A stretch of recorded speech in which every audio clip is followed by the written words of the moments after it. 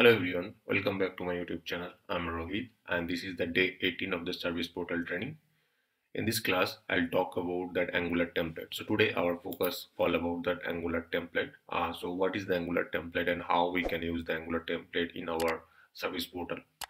To support this functionality, to show you the demonstration of the Angular template, I need to make little bit modification of this broadcast page. So I'll do that in quickly. So if you can see that right now it is rendering the incident. So what I need actually, I need to show the different type of task like incident, problem, change.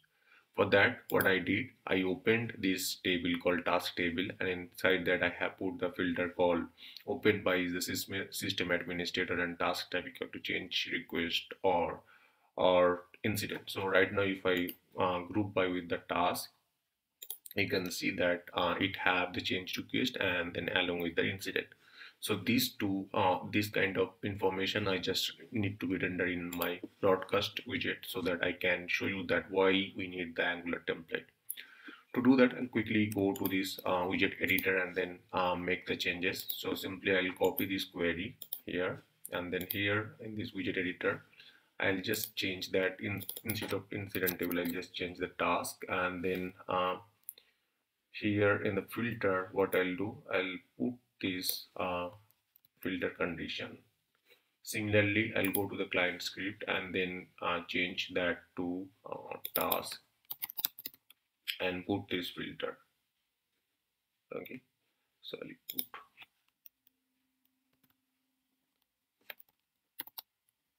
okay, and let's save that. Once we save that, let's refresh our page and see what is happening here. So right now you can see once we save that, we are rendering the incident and change. Let's see the filter is working or not. And filter also is working. You can see that this filter is working. Now what we'll do, so what I want to do that right now, this incident and change both are the different table, right? So if I open this incident, this is the incident table, and then if I open, I mean this is the incident data, and then if I open the change record, it is a change request, right? So their structure and then their audience are different. There might be the field is different. What we want here in our page here, that if I open that incident table, the look and feel will be little bit different, and if we open the change, the look and feel will be different. So that how we can achieve that, we can achieve through the Angular template. I'll show you that how we can achieve that in our today's class. So without wasting time, let's get started.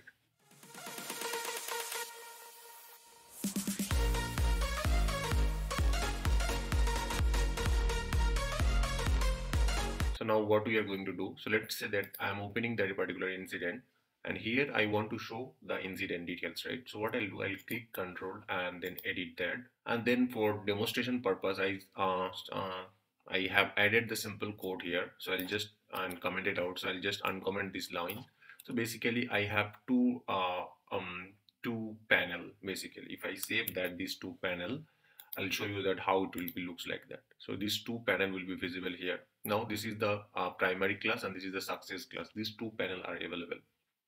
Now what I'll do, that for incident I want to show these details in this panel, and then for change I want to show in this panel. Basically their look and as their table is different, their field will be different, and their view might be different, right? So what I want actually, for incident I want to show in this primary class, and then for change I want to use the success class. So I'll put here call, let's say that in heading I'll put that incident details. Okay, and here I'll put that incident number for the timing maybe. So I'll put this incident number here. Okay, and then for change what I'll do, I'll put that called change details,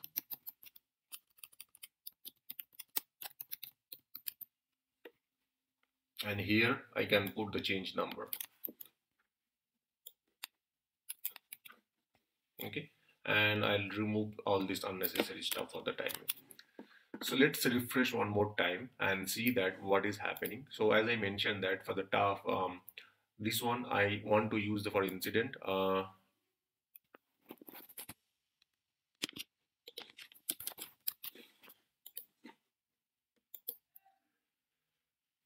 So this one, as I mentioned, that this one I'm going to use for incident detail, and this one I'm going to use for the change details. Okay, there might be the design wise, there might be very different, very much different from this incident and this change. Okay, now I need to restrict that if the table equal to incident, I need to show this one, and if the table equal to this one, I need to show this one, right?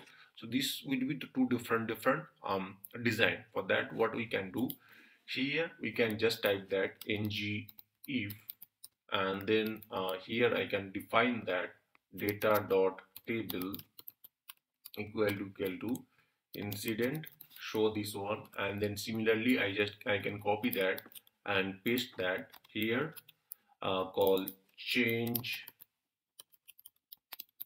underscore request. So using the data dot table, or using the data dot definite or data dot table name, where it is rendering the table name, based on that I'm defining that which design has to be visible, right? Which design has to be shown. Now let's refresh that. Now it will show that only one box. Now I can see that only incident details are visible. Now if we go back to the broadcast, and then if I open the change request, you can see the change details or change design are showing. So let's say that their design wise the different, but how we are restricting them through the ng if, that if the ng if equal to incident, this design should be shown.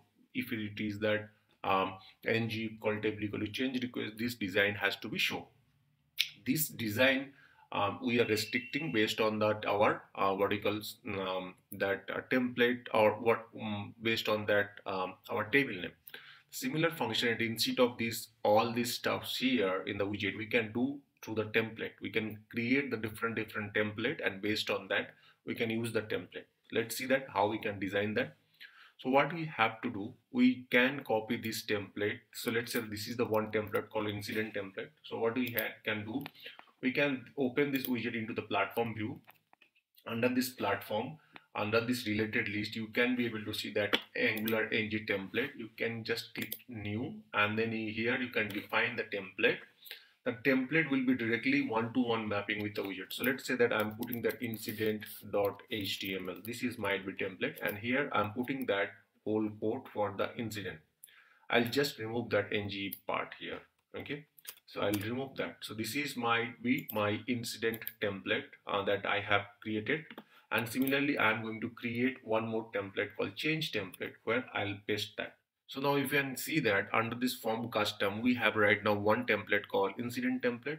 I'm going to open or create one more template called change template. So I'll say that change.html, and here I'm going to put that change template. So I'll copy this whole change code here and paste here.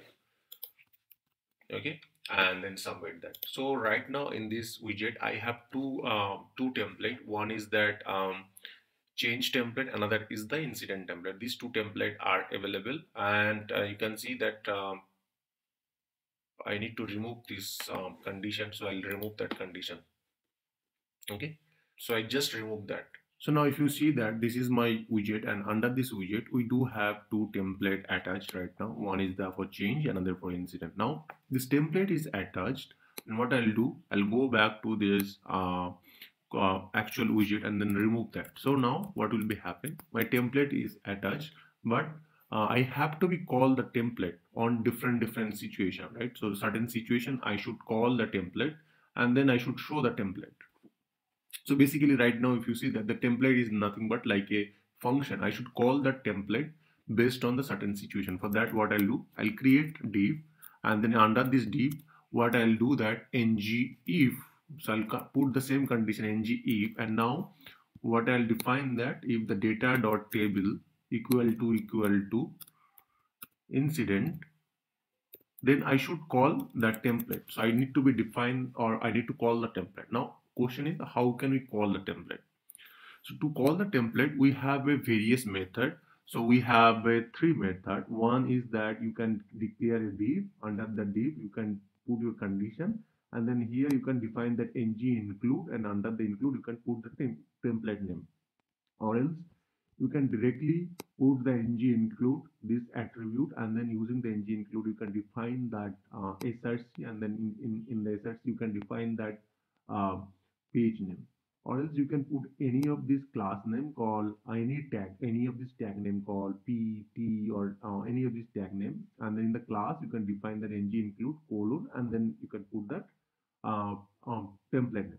So various options. So we'll do that first option. So I'll put that ng include copy here, and then so if this table equal to incident, I should call that which template I should call the incident template. So let's go back to that, and then incident template name is this one. So I'll copy and then paste that.